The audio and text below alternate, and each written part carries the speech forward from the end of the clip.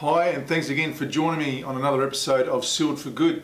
Today we're going to talk about a lot of items that come through to our tech inquiry line and inquiries through to our tech services department on coverage calculations. It comes up quite a bit, and because I'm going to get into a little bit of math today, not that I'm not good at my math, but I'm actually going to read off some notes because it is important to show you on how to calculate and get this right. We get a lot of customers, both applicators and also builders, wanting to understand how they convert things like litres to square metre, kilos to square metre, or how they actually calculate the quantities of product they need to use on a project. So calculating the quantities you need, material quantities you need, comes up quite often, and it's for a number of reasons it comes up here. Either data sheets or labels on pails don't have enough information out in the marketplace.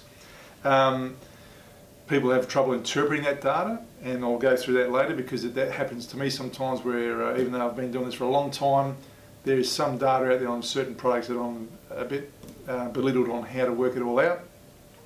Or you get guys that just don't want to read the data sheets or read the information on labels and get it wrong, and then the coverage is all buggered up where you've got a very thin membrane coating on an application and it fails. So let's talk about litres per square metre. We'll start with the simpler stuff and get a little more difficult. So litres per square metre, if I use a product like our Gripset 38, we sell it in a 15 litre pail, and our basic specification for most jobs is that we recommend in total coverage 1.5 litres per square metre when you apply the product.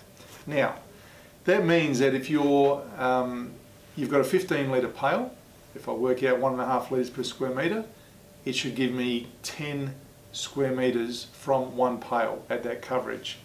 If I've got 100 square metres, okay, I could multiply this out by 1.5. That gives me a total of 150 litres I'm going to need for that project. So I can either multiply the number up or divide it back down. Okay. So if I've got that 100 square metres of area to do, I know that 1.5 litres per square metre, I require 1.5 litres per square metre, times that by the 100 square metres. 150 litres in total is what I'll need by the job. If I've got a Gripset 38 pail, which you see coming up on screen now in a 15 litre form, then I divide that 150 by the 15 and I need 10 pails to do the job. A real simple one. I'm going to now talk about kilos per square metre because this is the one that tricks a lot of guys, and it does also for us, and this often refers to many products that are in powder form that arrive in a bag, or sometimes a bag's inside a bucket, and then you add water to it. And what happens is the kilos per square metre coverage is not clear sometimes on whether that's in the mixed form once the water's added or in the powder form the way it is. I can talk to you about our products, the Gripset products. We always, if we've got a product in kilos, like with our powders, and let's use the C1P for an example, our coverage is in kilo per square metre. That refers back to the dried powder, not once it's mixed with water. So basically, if we were to do a water tank application, okay, and C1P is a product that's often used for those sorts of applications, our specification requires a 2mm film. And so in our data sheet, it states that for every 1mm of film thickness, you need 1.25 kilos of the powder. So quite simply, if I times 1.25 by 2, means I need 2.5 kilos per square metre to get that project done. And so then basically for a 2mm bed, a 15 kilo bag, I'm going to get 6 square metres out of that. Okay, if I divide 15 by 2.5, because it comes in a 15 kilo bag, and divide that by 2.5, I've got 6 square metres, and I can calculate my coverage from there. So if I've got, for example, 100 square metres of tank area to be waterproofed, and I've got 6 square metres per bag, I divide 100 by 6, and my math gives me 16.6 bags, or if we round it up, you take it to 17 bags. And that's how you work it. Because when you mix water with powders, obviously in different temperatures with cement-based products, you get a different hydration rate, and so that can slightly change the literage or the weight of the product that you've mixed up, But if you measure it by the kilos and the dry weight, you'll always get that right in terms of calculating.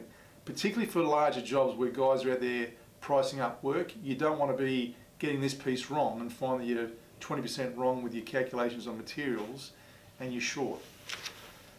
The next piece is converting kilos to litres, and this is one is a little bit more tricky on a few fronts. I'll talk about two component products. So we've got a product, the Gripset 2P, which is a 15 kilo bag and a 10 litre pail of liquid.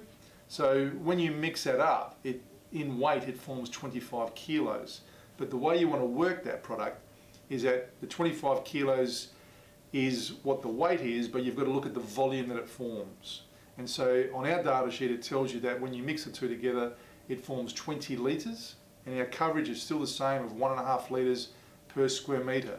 So if I do the math on that, from a 20 litre unit I get about 13.5 square metres from a 20 litre pail. And so I've got to go work back to the literage, and I'll tell you why, because I'm going to go into something else in a moment in terms of other products out in the marketplace, but that is a real important piece.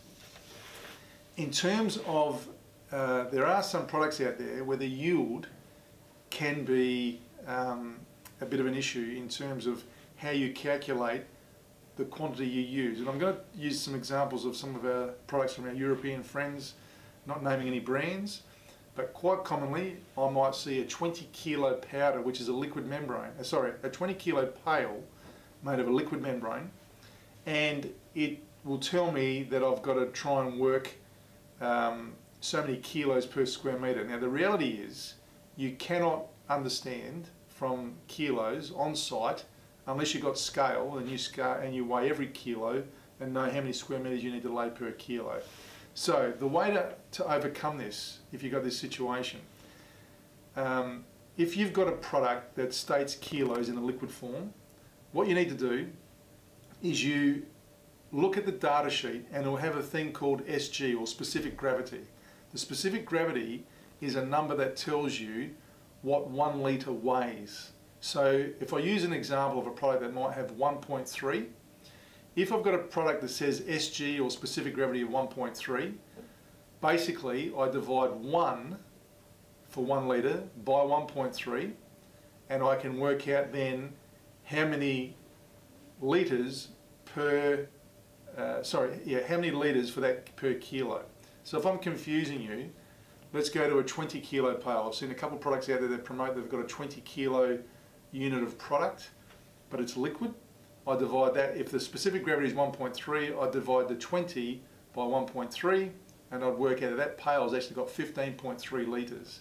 And then I can work out from what they're recommending on their label or data sheet how many kilos per square metre. So if it says that pail should do 10 square metres, I know that virtually I can work back on the literage per square metre from there. I convert the kilos to litres, because as you guys know on site, no one has a scale, but you can always work out how many litres per square metre. And so it's much easier to try and work back to find out how many square metres you will use per pail. That is the way to do it, and ensure you've complied with the specification of the product. Thankfully with Gripset products, we put all our liquid products in litres, so you can calculate how many square metres per litre. And our kilo products, we will give you a conversion on how many kilos per square metre, so you can easily calculate it. And if we've got a two-part product, like I mentioned before with our Gripset 2P, where it's a kilo and literage unit of measure, we put it back to litres, and so you can convert how many litres per square metre you'll use on site. I hope I haven't confused you.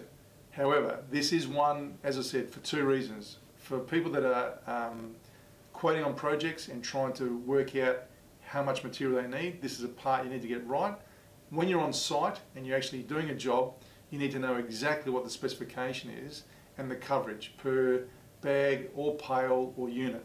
And so if you get that measure wrong, the final film thickness will be wrong, and then that's going to compromise the final performance of the product. So really, really important.